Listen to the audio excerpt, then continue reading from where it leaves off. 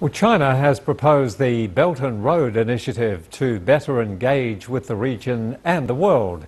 It was introduced by President Xi Jinping in 2013. More than 70 countries and international organizations have already joined China's initiative. A total of $14 billion has already been invested by Chinese enterprises in countries along the route. Under the new Silk Road plan, China launched 6 economic corridors which link together all of its neighbours in Asia and Europe.